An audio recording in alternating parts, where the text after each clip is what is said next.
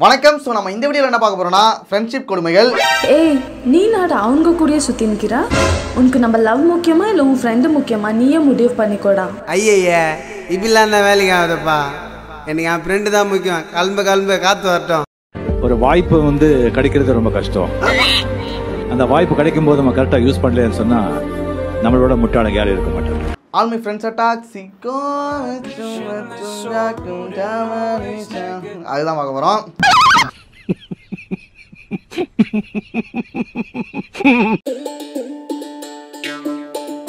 ஆளை பார்க்க போறானா?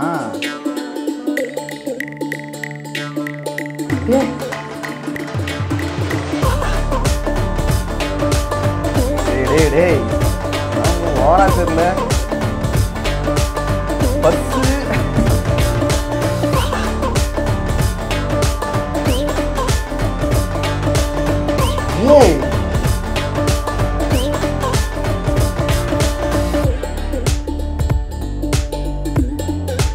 யாரா நீங்களா? எங்கடா இருக்கீங்க? எங்கடா இருந்த? கூடவே தானே இருந்தேன். இப்படிப்பட்ட ஃப்ரெண்ட்ஸ் எல்லாம் நமக்கு இருக்க மாட்டான்ல. இவனுங்க மாதிரினா ஒரு ஃப்ரெண்ட்ஸ் கிடைச்சா ஒருத்தன் கிடைச்சாலே போகும்டா எனக்கு. என்ற தளபதிடா இவன், என்ற தளபதி ஒரு பாடு பச்சா பச்சில்லோடா. பொதுவா நம்ம ஃப்ரெண்ட்ஸை பொறுத்த வரைக்கும் அர்ஜென்ட்டுக்கு ஏதாவது ஒரு முக்கியமான வேலை இருக்கடா, பைக் விடுறான்னு கேட்டா தருவானுங்க. நடந்தா போற பைக்ல போ. இல்ல வேணாம், பைக் தான் இருக்குல்ல, பைக்ல போ. அர்ஜென்ட்டுக்கு கொஞ்சம் பணம் தேவைப்படுதா, நாளைக்கு கொடுத்தேன்னு சொன்னா கூட தருவானுங்க. என்னடா வந்து போய் நான் நீ அப்படியே பழகுறோம்.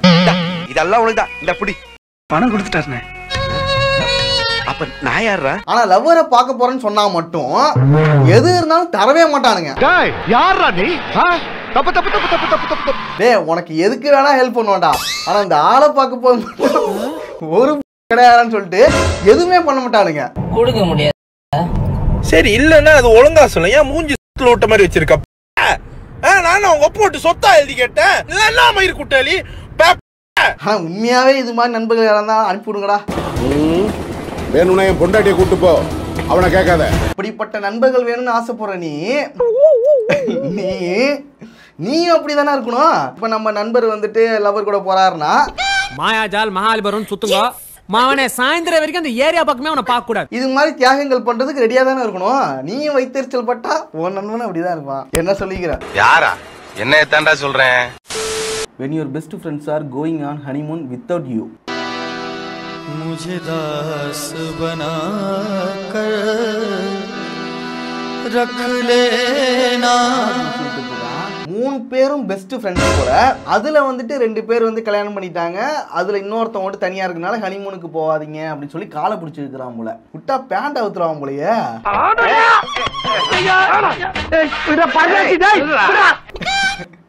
பாடுறா அவனை இந்த பைக் எவ்வளவு ஸ்பீட்ல போகும்? அது போவோம் அங்கிள், 150 வரைக்கும் போவோம். பைக் 150 போவோம். ஆனா நீ போறது எவ்வளவு ஸ்பீடு கிலோமீட்டரு? நான் 100 வரைக்கும் போவேன் அங்கிள். 100 கிலோமீட்டர் ஸ்பீட்ல போய் போற. கரெக்டா எதுக்கு அவ்வளவு ஸ்பீடு போற? ஒரு இடத்துக்கு போகணும்னா ஒரு ½ அன் ஹவருக்கு முன்னாடியே கிளம்புனா கூட கரெக்டா போய் அந்த இடத்துக்கு போய் சேர்ந்துடலாம். ஆனா சில முட்டா அதை பண்ணவே மாட்டானுங்க.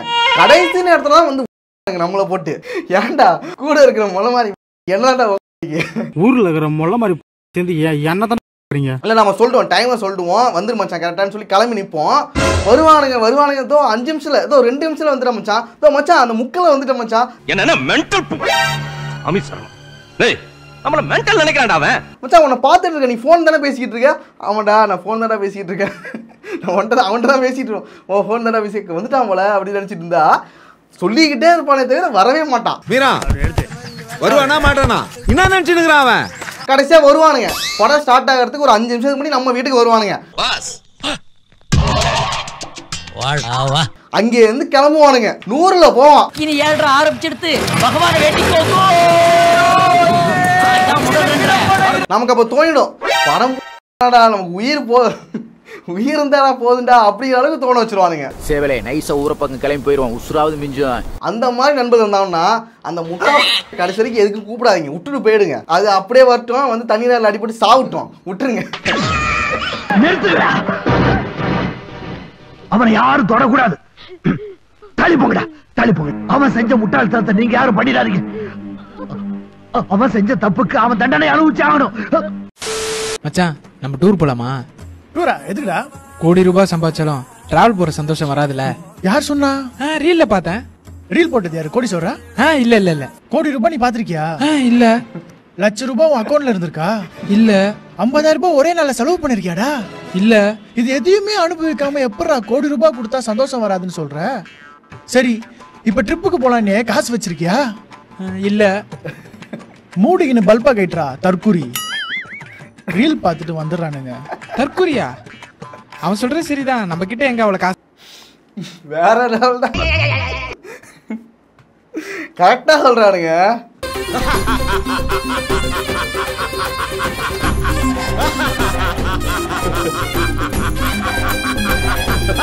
நம்ம ரீல்ஸ்ல வந்துட்டு ட்ரிப்பு போறதெல்லாம் பார்த்துட்டு நமக்கு ஒண்ணு தோணும்ல, ஆனா ரியாலிட்டி என்னங்கிறத கரெக்டா சொல்றாங்க.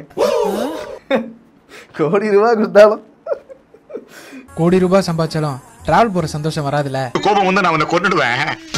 இது பாரு, இந்த காசை எடுத்துக்கிட்டு 5 நாளைக்கு கண்ணில் படாம ஓட்டு.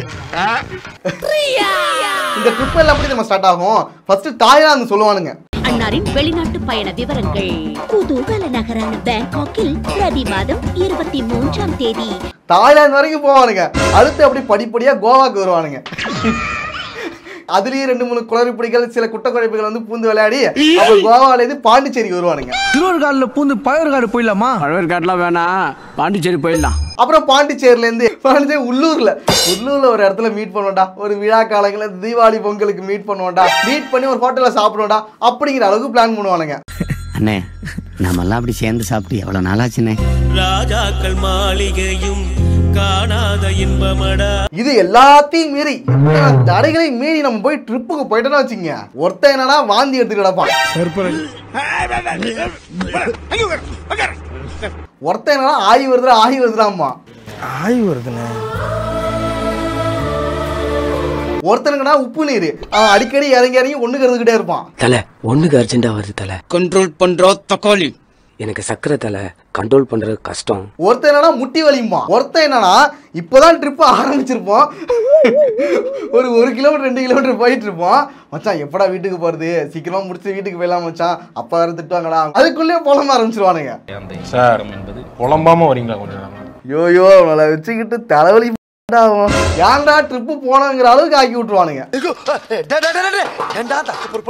ஆனா எனக்கு ரொம்ப நாளே ஒரு டவுட் இருக்கு. அப்ப நாமனா போகும்போது ஒரே கலிஜா ஒரு சோம்பலோட போயிட்டு இருக்கோம். ஆனா இந்த ரீல்ஸ் பண்றவனுக்கு மட்டும் எப்படி ஃப்ரெஷ்ஷா மேக்கப் போட்டுட்டு அப்படி ஒரு ஆக்டிவா பயங்கரமா இருக்கானுங்க. என்னங்கிறது தெரிய மாட்டேங்குது.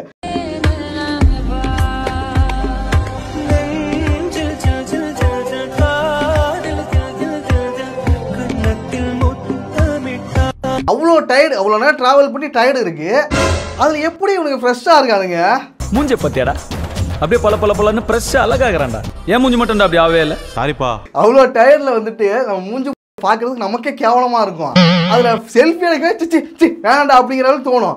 இவனுங்க எப்படா வீடியோ எடுக்கிறானுங்க, வீடியோ எடுத்து அதை ரீல்ஸா போடுறானுங்க.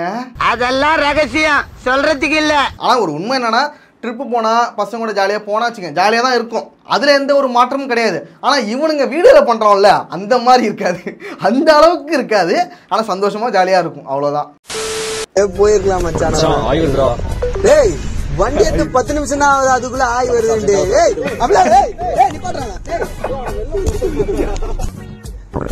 அத ஏன்டா நீ பாத்துட்டு இருக்க? மச்சான் ஆயுள்ரா. டேய் உனக்கு வேற வேலையே இல்லையா? மச்சான் ஏதோ போயிட்டு வந்தடா, இருங்கடா. என்னடா மச்சான் ஆய் வருது மச்சான். ஆய் வருதா? டேய் சாப்பிடுற இடத்துல ஆய் ஒரே செகண்ட். இந்த மாதிரி பேசும்போது தான் காண்டாவது. 10 நிமிஷம் முடிஞ்சிடும். அப்படியே போற வைதாண்டா, அதனால தான்டா. இது மாதிரி குரூப்புக்கு ஒருத்தர் பாய்ஸ் அசெம்பிள். காசு இருக்கோ இல்லையோ அது மேட்டர் கிடையாது. காசு இருக்கவங்கலாம் பெட்ரோல் போடு, இல்லாதவங்கலாம் பில்லியன் உட்காரு.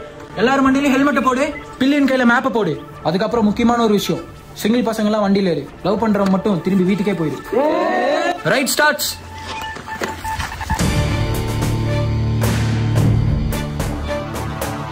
இது இப்படி இருக்கு. ஒரு 5 நிமிடங்களுக்கு பிறகு எப்படி இருக்குன்னு பார்ப்போம். ஊட்டி போயிட்டு பாதி வழியில எல்லாம் அவுட்டு. பாருங்க கிலோமீட்டர் பாருங்க, 1100 கிலோமீட்டர் போயாச்சு. எல்லாம் அப்படியே பேக்கு கீஞ்சி போய் நின்றுக்கிறோம். எவ்வளவோ சொன்னே ட்ரெயினில் போகலான்டான்னு, எங்கே பைக்கில் போகணும், அட்வென்ச்சர்ஸ் பண்ணணும், டிடிஎஃப் வாசன் இது அதுன்னு சொன்னானுங்க. எல்லாம் வெந்து போய் நின்றுக்கிறோம். இந்த சீட்ல எவனா போவானா ஊட்டிக்கு?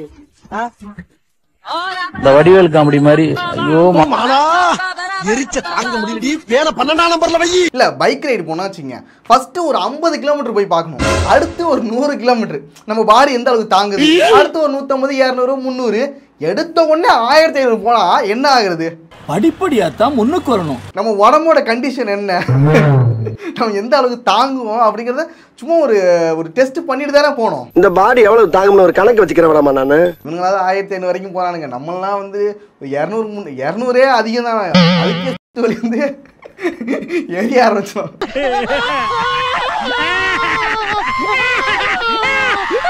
இதுல வந்து ஓட்டிட்டு போனா கூட பிரச்சனை இல்ல, முன்னாடி உட்காந்துட்டு போனா கதை முடிஞ்சிச்சுடா. அப்பா என்ன பாஸ், புதுசா கட்டின மேம்பாலம் மாதிரி வளைஞ்சிட்டீங்க. ஏன் மினிஸ்டர் வச்சு ஓபன் பண்ண? அதுலயும் ஒரு சில பைக்ல வந்துட்டு காலை வைக்கிறது ஒரு மாதிரியா வைக்கிறோமா, அதுல நேரம் பிடிச்சி இருக்குது.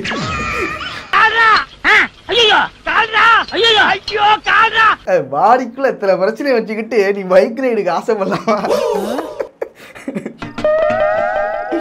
அதனால நம்ம கெப்பாசிட்டி என்ன தெரிஞ்சுக்கணும், இல்ல அந்த அளவுக்கு நம்ம உடம்ப ரெடி பண்ணிக்கிட்டு அதுக்கப்புறம் போகணும். அதான் கரெக்டா இருக்கும். உட்கார முடியாது, ஸ்டாண்டிங்ல தான் வருவேன். ஓகேயா? பரவாயில்ல வாங்க. அதனால போங்க, போயிட்டு வாங்க. இந்த வெயில்ல சூப்பரா ஜாலியா இருக்கும். பைக் ரைடு ஜாலியா தான் இருக்கும். இந்த ஊர்ல உனக்கு வேற ஆளு கிடைக்கலையாடா? இன்னைக்கு நல்ல நாள்.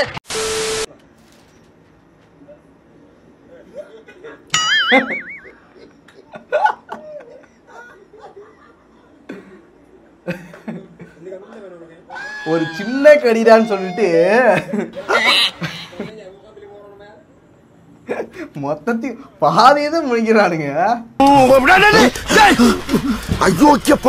என்னடா இது? எந்த அளவுக்கு போக முடியுமா, தொண்டை வரைக்கும் இறக்குவானுங்க போல. சரிடா கொஞ்சம் சின்ன கடிதாடா அப்படின்னு சொல்லிட்டு கொடுப்போம். இருந்தாலும் நமக்கு ஒரு பயம் இருக்கும், இருந்தாலும் கொடுப்போமா, கையை வச்சுதான் கொடுப்போம். எடுத்து வைப்பானுங்க ஒரு வாய்க்குள்ள. அப்பதான் வாய் இவ்வளவு பெருசுங்கிறது நமக்கே தெரியும். அந்த அளவுக்கு இறக்கி கடிச்சு சின்ன பகுதியை தான் நம்ம கிட்ட கொடுப்பானுங்க. ஏதாவது நம்ம வாங்கும் போது அவனுங்களோட அவங்க சாப்பிட்டுருவானுங்க, நம்ம பொறுமையா சாப்பிட்டு இருப்போமா, நம்மள்ட்ட கேட்பானுங்க. ஒரு சின்ன கடி மச்சான், ஒரு சின்ன எறும்பு கடி. அட எச்சி வருதுடா குர்ரா. இல்ல தனியா தின்னு வாந்தி பேதி வந்து சாவ போறடா குர்ரா. எனக்கு தானே போதும், உனக்கு என்ன?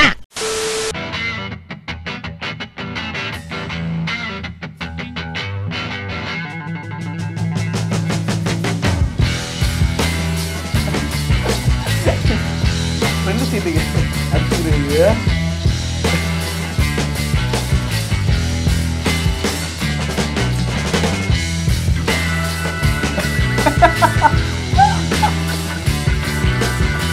ஆனா எப்ப கார்ல போனாலும் இந்த ஃப்ரெண்ட் சீட்டுக்கு அடிச்சிருக்கணும் மட்டும் கண்டிப்பா இருப்பானுங்க.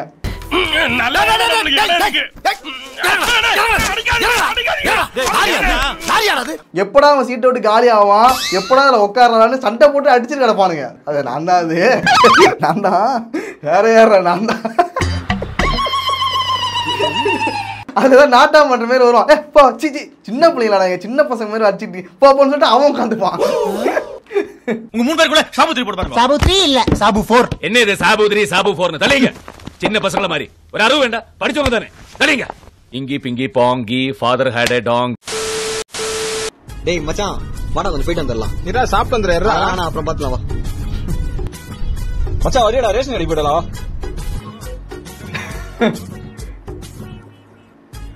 எங்கடா இருக்க? சொல்றா. பாட்டி ஹாஸ்பிடல் கூட்டு போயிட்டு வரலாம் வாடா. வரண்டா மச்சான், ஆய்வத்து வா போயிட்டு வரலாம். இதுக்குமாடா? அந்த வானத்தை போல மனம் படைச்ச மன்னவனே. ஆனா இதை பார்த்து நம்ம சிரிக்கலாம், காமெடியா இருக்குன்னு சொல்லி நினைச்சிட்டு போலாம்.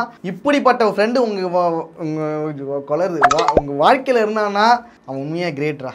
நீ ரொம்ப லக்கிடா. ஒரு துணைக்கு கூட்டு போவண்ணே. ரொம்ப பேசுறானடா அண்ணே. கூட்டு போறதே பேச்சு துணைக்கு தானே. இதுல முக்கியமான விஷயம் என்னன்னா, எதுக்கு போறோம், ஏன் போறோம், எங்க போறோம் அதை கூட கேட்க மாட்டான், வரண்டான்னு சொல்லுவான். தானே டீ வாங்கி கொடுத்தா பேசாம நிக்கிற. I like this approach. அதுக்காக தானே மாப்பிள்ள வந்தது. டேய் எல்லாரும் 11 மணி கரெக்டா பேட்மிண்டன். டேய் அப்படியே சாப்பிட போலாம். ஆமாடா நேரா போடா அப்படியே.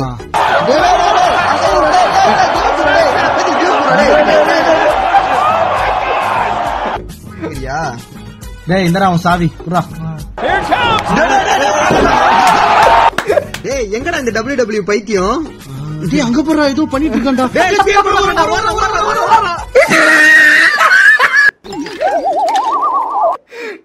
இது மாதிரி பைத்தியம் உண்மையாவே இருக்கான்டா. ஸ்கூல் டைம்ல இது மாதிரி பைத்தியம் ஏகப்பட சுத்தி இருந்துச்சு. புடிய வந்து போட்டுருவானுங்க. போட்டுட்டு டேய் உர்ரா உர்ரா டேய் வலிக்குதுடா அப்படின்னு சொன்னா விட மாட்டானுங்க. இவன் வந்து தட்டி கிவ் அப் கொடுக்கணும். இது பிறந்ததுல இருந்தே இப்படித்தானா? மூளை வளர்ச்சி குறைவான். ஐயோ டே பைத்தியங்குளி இப்ப ஓரளவு திருந்தி இருக்கானுங்க. இவர் மேல நாங்க எந்த ஆக்ஷனுமே எடுக்க முடியாது சார். இவர் பைத்தியம் சார், சட்டப்படி செல்லாது. ஆனா என்னதான் இருந்தாலும் நண்பர்கள் தாண்டா நம்ம வாழ்க்கையை வந்துட்டு உண்மையா ஓப்பனா சொல்ல போனா நண்பர்கள் நிறைய ஹெல்ப் பண்றாங்க, நம்ம கூடவே நிற்பாங்க. ஸோ இதோட வீடியோ முடிஞ்சிட்டு நெக்ஸ்ட் ஒரு வீடியோவில் பார்ப்போம்.